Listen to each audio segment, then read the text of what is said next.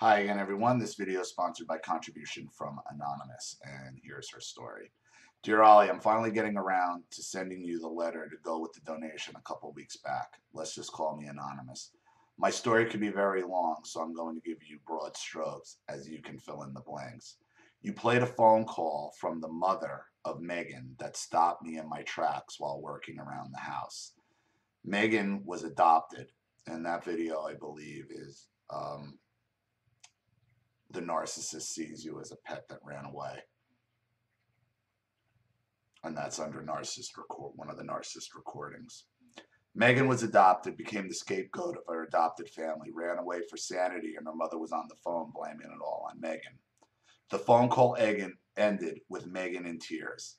I was adopted at birth. The same parents had adopted a boy almost 2 years earlier. He was the golden child, and my father was a miserable narcissist. But luckily, he traveled for business all week. From what I can remember, I hated him as a young girl, and I knew he hated me too. When I was just 7 years old, my mother went down to his office in the basement and committed suicide with his gun that was locked in a safe. I never believed that she killed herself, and neither did her side of the family. Speaking of which, from that day forward, my brother and I were not allowed to see her side of the family. Not my grandmother or uncle or cousins that we had grown up with, just cut off permanently. My memories of that time are almost non-existent. Ollie, you talk about triggers that take you back to when you were 5 years old. I don't have any memories really, except the day my mother died.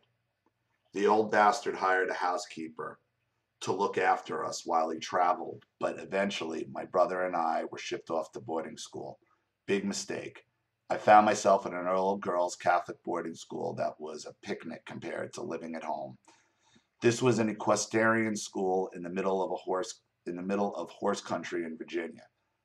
All I have ever wanted was a horse, and so naturally, at an equestrian school, the old bastard refuses to sign the permission slip for me to ride.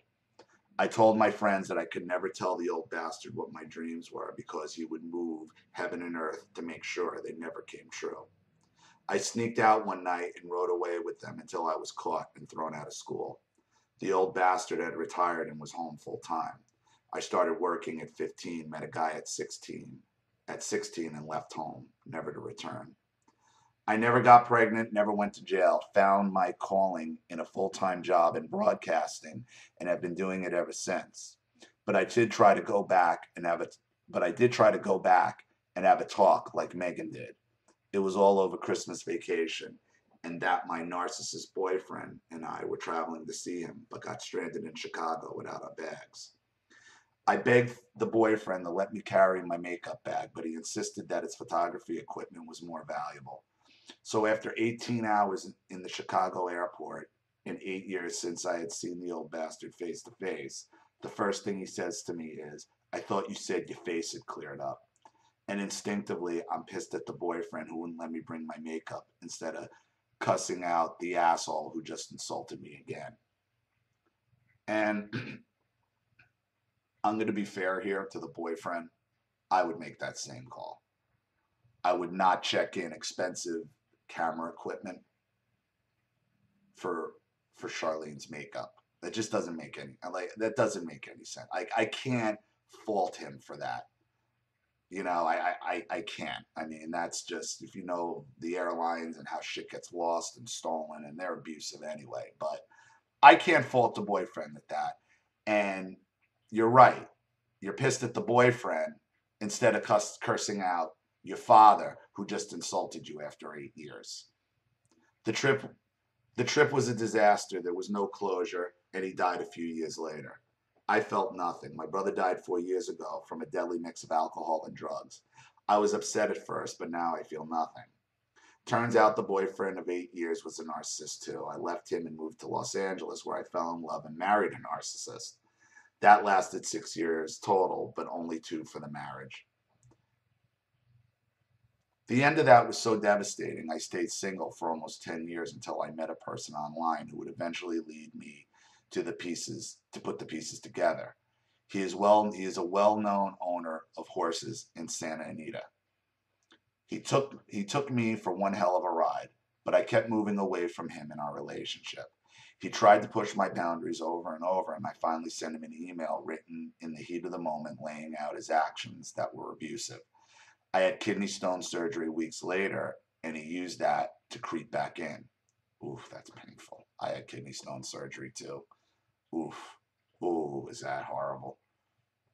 Especially for a guy. Oof. Because it's not actually surgery. They go in with a clamp and rip it out.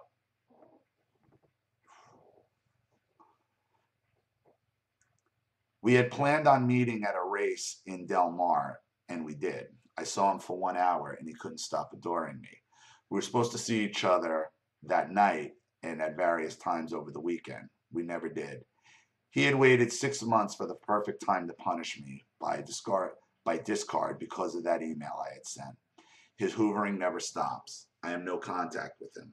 NPD free in 2017. Advice for Megan is to run away from that bitch of a mother. She cannot further her growth in life and will just sink her. Detach and become independent. Ollie, my two biggest issues are thoughts and feelings. I'm a master at blocking out things that happened and I don't care to remember. I can't remember much of what happened during my marriage, and inside I feel dead. I get absolute joy from my herd of horses that I have now turned into a 501c3 rescue. But I am more dedicated than what that means. It's a tax-free organization because it's a charity. But I am more detached than ever from people, and situations that should devastate me or thrill me with excitement do neither. Thank you, Ollie. Thank you for everything that you have done for me and everyone who is just waking up. Anonymous. You know, that last line about situations that should devastate you or thrill you do neither. Okay. I don't know why you would think they should either devastate you or thrill you. What it tells me is you don't know yourself well enough. Because if you think something should have upset you or thrilled you and it doesn't, then that's just something you're not into or you don't care enough about it to let it upset you or to let it thrill you. So I think you're still keeping this image of what you should be, what should make you happy, what should excite you, what should upset you. You got to throw all that out. You're a clean slate here. You are a clean slate. So if you like something, continue it. Once it becomes boring, move on. Okay? That doesn't mean just because you like something at first, you're not going to grow tired or bored of it. Okay? Or something in the past that had made you angry and then something happened, same thing happened, and it doesn't. That's more, I think, of a reflection on the inconsistency of how you feel about yourself, of knowing yourself. That's where I see that's really what I see is like you're in this discovery to find yourself, and that's what no contact is. No contact ultimately is a search for yourself, and that's why the narcissist fights you so much. That's why he sets you up to hoover, to punish you, because they never want you to find yourself. They don't want you to find that person, because if you find your true self, if you know who you really are, your true self, then the narcissist can't even make a dent on you. You don't even give them a second look, and they know that. They know that. That's why no contact is important. Because, yeah, and I've been saying it gives you clarity and it lets you see things for how they are. And when you do that, because the goal of no contact is ultimately to figure out who the hell we are, what makes us happy, what you want, what your desires are. And once you know that, narcissists can't touch you anymore. That's why they prevent us from trying to find out our true self. And I don't know if you've done this or not in regards to your mother and her suicide.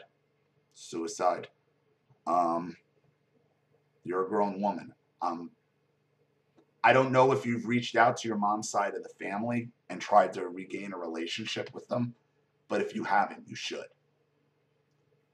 And I guarantee you those blocks that you're feeling in regards to your childhood, your relationship, your mother, other than the day she died, when you talk to them, you'll start remembering, start triggering, and you'll start jogging some memories, and you'll get some more answers. And I think you being adopted, like Megan, that makes it even harder to find who your true self is. Because, you know, the concept of adoption is wonderful. It is a wonderful, wonderful thing to do for the right reasons. It is. But as the child, if you're a child, and I'm not adopted, I wish I was, believe me. But if you are adopted, I would imagine that you would have this sense of, like, I'm with this family, especially in a family like you grew up in and Megan grew up in, where you don't really know where you came from. You're like this question mark. So right from the get-go, you're already set on this giant question mark of who you are. And then you're always questioning, well, because I'm adopted and I don't know, and I know it doesn't matter. I think we become who we are based on environment, not who bores us, not who we're born of. But that's an issue I can see a lot of adopted children having into their adulthood, because they never got the foundation. At least I know what my DNA consists of, what my blood is, where the basis of it is. And a lot of times adopted children don't have that. And now when you're adopted by narcissists, with that, you're beginning from that question mark. You'll never find your true self because the narcissist won't let you. So thank you so much for your contribution. Thank you for your story. I really appreciate it. Thank you to everybody who's watching. Please leave any opinions or advice in the comment section below. And again, if you want your story read on the channel, you have a topic you'd like me to cover, a narcissist you'd like to expose, or you'd like to set up a private Skype chat or have a private video made, you know what to do with the PayPal and the email link in the description box. I'll have the video right back to you. This is Ollie Matthews. Thanks for watching. See you all again soon.